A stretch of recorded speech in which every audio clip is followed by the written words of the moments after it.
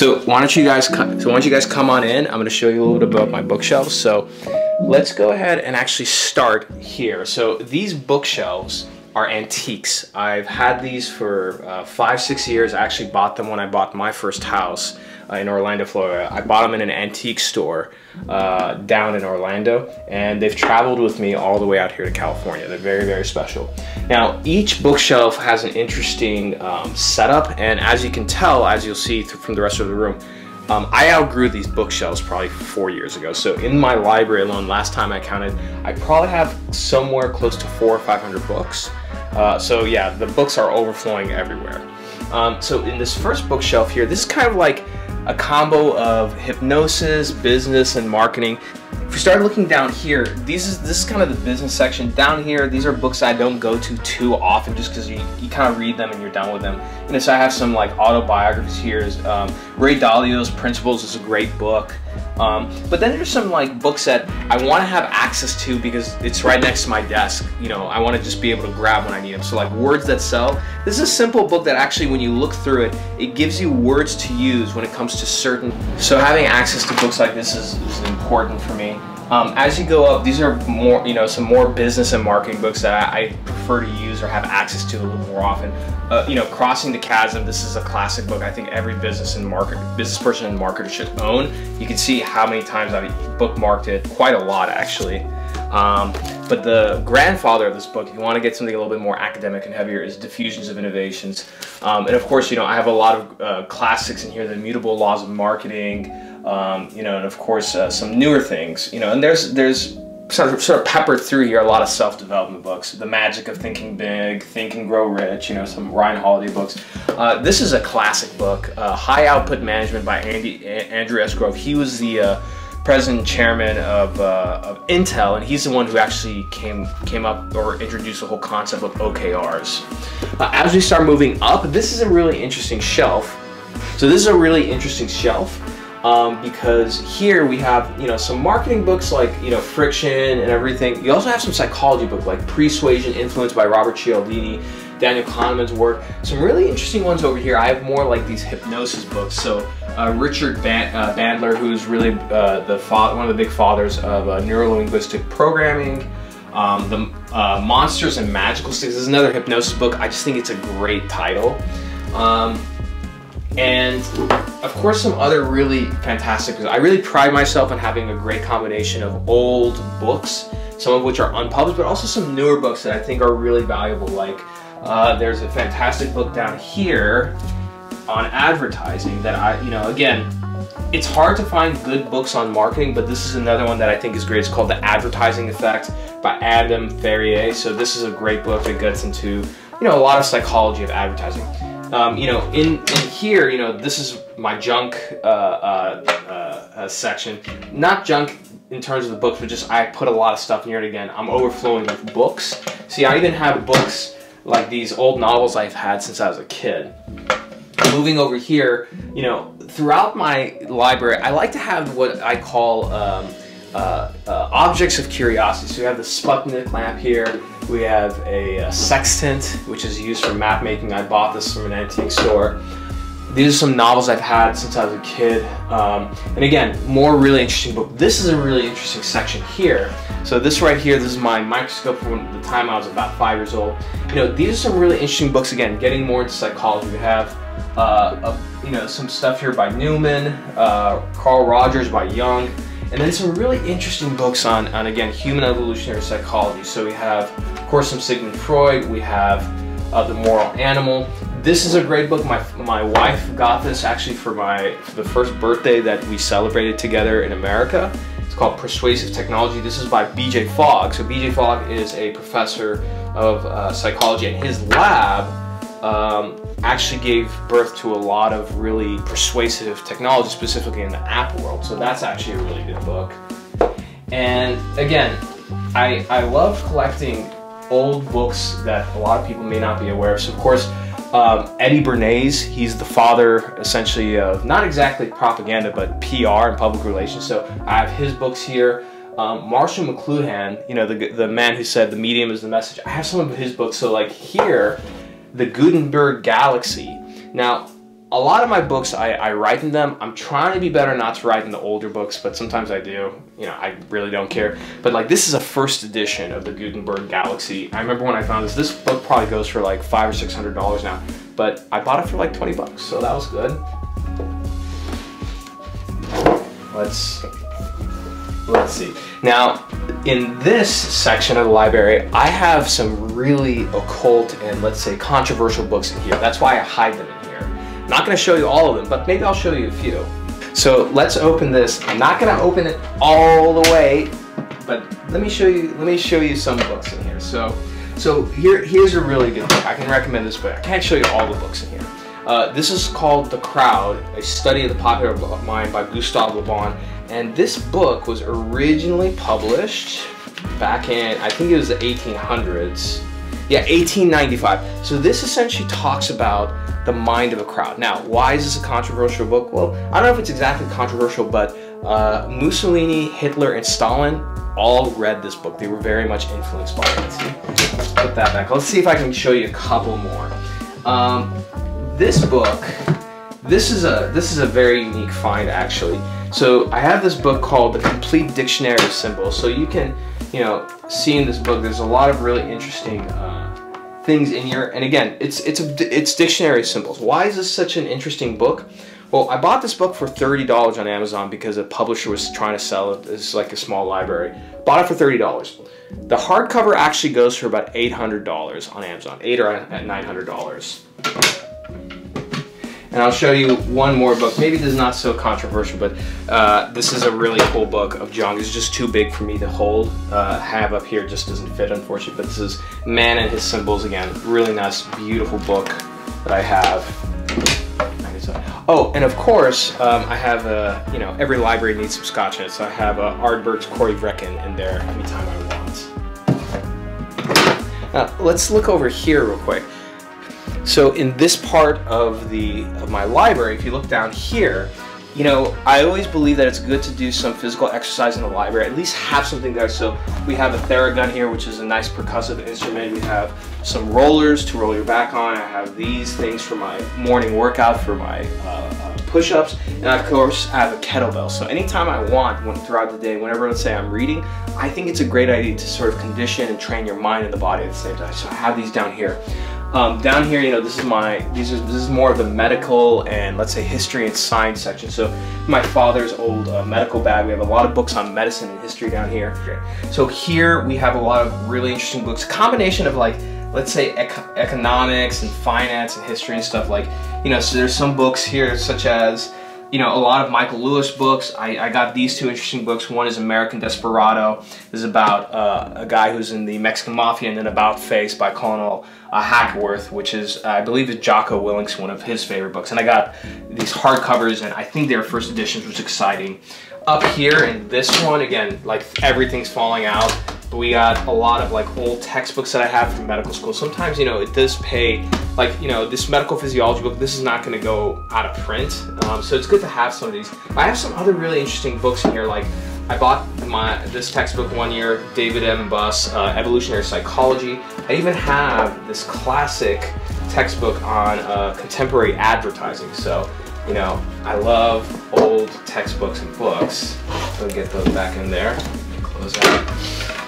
And then up here again, we have, you know, some more books, you know, on history and whatnot. So I have, you know, some of Robert Greene's books, The Art of War, of course. I'm a huge fan of Eric Hoffer. Eric Hoffer was a longshoreman who lived and worked in San Francisco, and he wrote about a lot of interesting topics in politics. He wrote this one book, which is somewhere around here, called The True Believer, which talks about crowd psychology and what you know, the Nazis did and Hitler did to essentially make people fanatical. So anytime I come across these books, I buy them. So these are two small editions of a book. One is The Passionate Mind, one is The True Believer. And again, when I come across his books, I'm kind of a collector, so I always buy his books. Of course, the famous Nicholas Taleb. I bought his very nice Inserto gift set, which is really beautiful. I'm quite proud of these because they're really nice set. And then again, we have a lot of really interesting books in here, like The Gulag Archipelago, Chimpanzee Politics, which is an interesting one. Newt Gingrich actually said that that actually influenced his career the most, and Newt Gingrich is pretty successful as a politician. Whether you like him or not, we can all admit that he was a very successful politician. Okay, so, and throughout my home, you know, I have a lot of interesting things like this statue here. Again, a lot of objects of curiosity. Over here, this is a really cool area. As you can see from the ground, that I have a lot of books, again, overflowing, and these books range from, you know, medicine to business, psychology. There's just books all over the place. But this is a nice little area my wife and I, we made, and this is kind of like a little meditation area. So in the mornings, I wake up rather early, I come here, I kick my slippers off, and I sit, do my meditation. And the nice thing is that I have a variety of books here that I like to read. So the one thing I love is Daily Stoic by Ryan Holiday. It gives you like a Stoic lesson each day. I've had this book since like, gosh, no, 2018. But then, you know, there's a lot of great books here, like Anthony DeMello's Awareness. We have Marcus Aurelius' Meditations. You know, a lot of really nice books. And of course, we have, you know, other books here on like health and fitness. So we have a lot of other books here on like health and fitness as well. We have Boundless by Ben Greenfield, The 4-Hour Body. So this is kind of like a healthy living / mental meditation area, if you want to call it that. But the other thing I do want to show you is this is my largest book, which is massive. I think it's like 20 or 30 pounds. But this is Seth Godin's book called What Does It Sound Like to Change Your Mind? It is a beautiful book.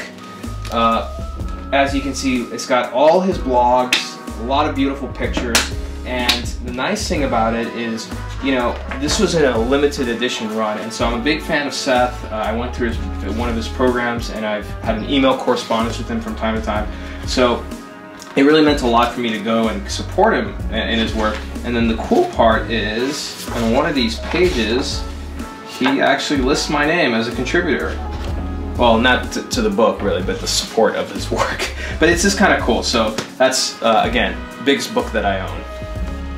And, you know, of course it's nice because we have a nice breeze, you know, the window's right here. And then right above me, I have this very old antique tapestry. My friend Ashley actually bought it for me a long time ago when I moved into my first home. So I like keeping this little Courage tapestry over my head. It's kind of a nice thing to have in a library. Okay, so now over here, in this part of the room, we have more books, of course. So now this gentleman right here, this is a very special guy. Can you say hello to everybody? This is Mr. Pancake. This is not my cat, but he is a neighborhood cat that we decided to let in, and he's little by little kind of taking over this area. This is his crab bed sheets, and then he decides he likes to come up here like a little mountain lion. Oh, tired, huh?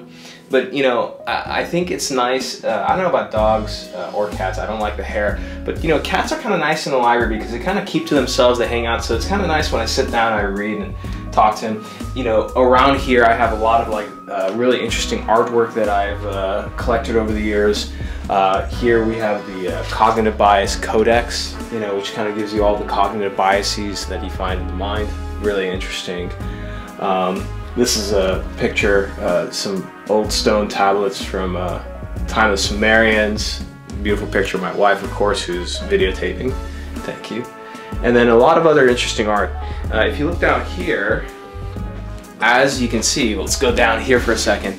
I ran out of bookshelf space like 2 years ago, so I need new bookshelves.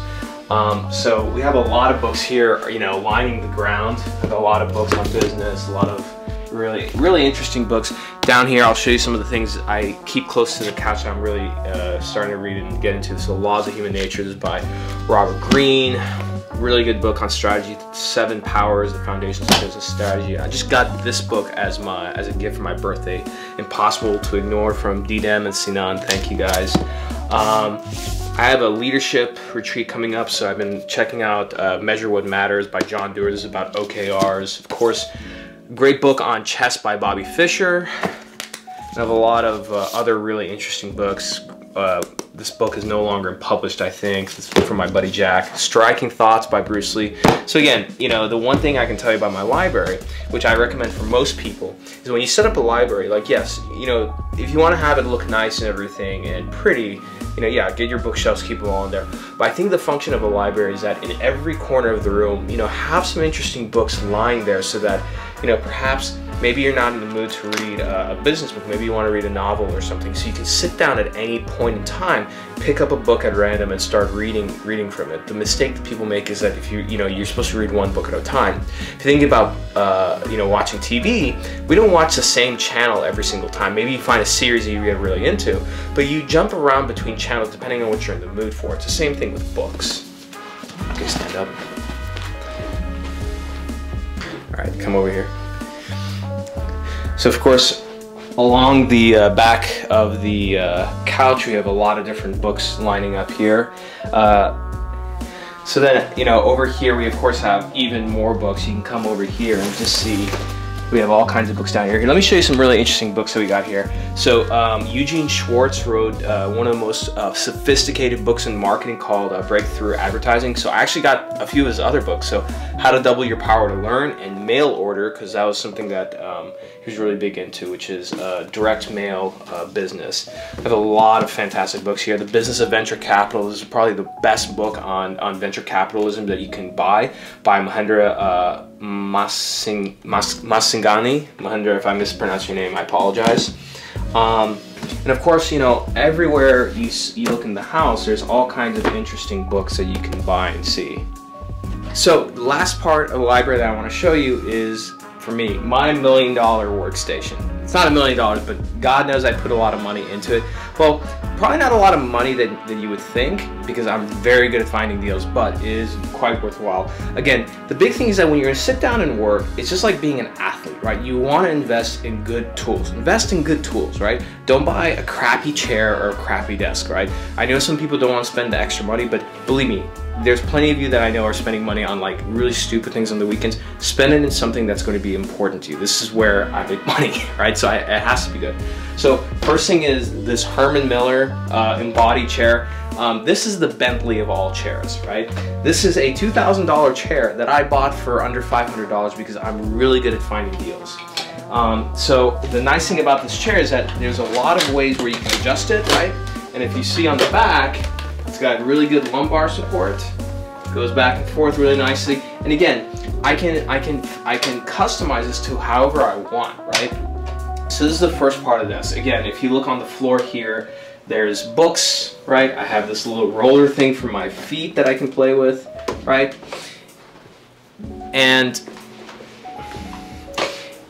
And then let me tell you a little bit about the desk. So when it comes to desk, I love design. So I kind of combined, if I have these sort of earthy tones of woods, I kind of wanted to contrast that with sort of this cool gray and white look.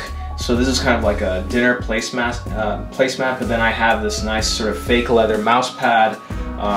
Buy one of these. This is a good thing to have. It's for wrist support so you don't hurt your wrists. And again, I have like this concrete slab that I got from Home Depot and I put my Mac on, but it just makes everything look good. One thing you'll notice is that this lamp and that light up there, they're all controlled by Hue light bulbs, which means that those are smart light bulbs. So every morning at 5 a.m., they start to come on little by little. And so that way when I walk in the room, the room is lit and I start to wake up. This is probably the dumbest thing that I bought, but it's actually incredibly well worth it. This is a $90 mug. All right, it is insane, I know. The reason why it's a $90 mug is that this mug is a smart mug. Because I realized when I'm drinking coffee throughout the morning and throughout the day, how many times I get up from my desk and I go to the microwave and heat up the coffee and come back. I know many of you will say, well, why don't you just buy one of those heat plates? Unfortunately, those things don't warm the coffee really well. So this thing is temperature controlled with my smartphone. It's worth every penny if you drink coffee.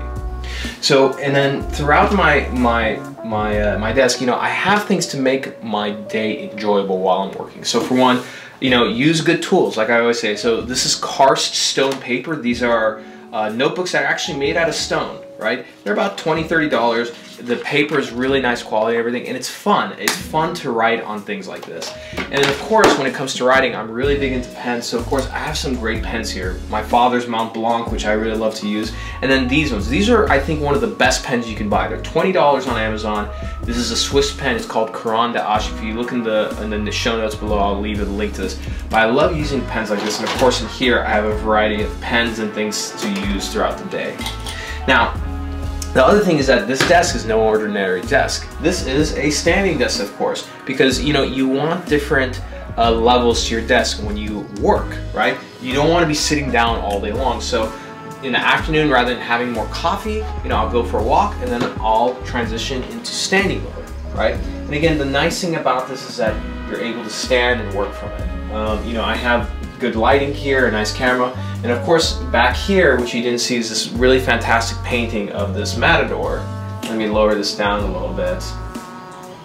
And this is a painting that I got from, again, another antique store. Again, I like to be surrounded by beautiful art. On my desk, again, I have other books, so when I want to take a break, I read books based on the problems I'm trying to solve to give me great ideas. So I'm reading Traversing the Traction Gap by Bruce Cleveland. This is a fantastic book, highly recommended. And then Mark Roberge, who's a former CRO of HubSpot, he wrote a new book, but this is his ebook. It was so good that I actually went and printed it out. It's called The Science of Scaling. And the other thing I have here is my late mentor, Chris Sells. He did a LinkedIn post about the 10 disruptive technology rules he follows for early stage leaders. And I have this here on my desk to kind of always remind me of what I'm working towards. So that is my library. I hope you've enjoyed it. Drop a link, link in the comments. So that's my tour of my library. I hope you enjoyed it. If you have any questions, go ahead and drop a question in the comments. Make sure you subscribe. And as always, I'll see you guys next time. Take care for now. Bye.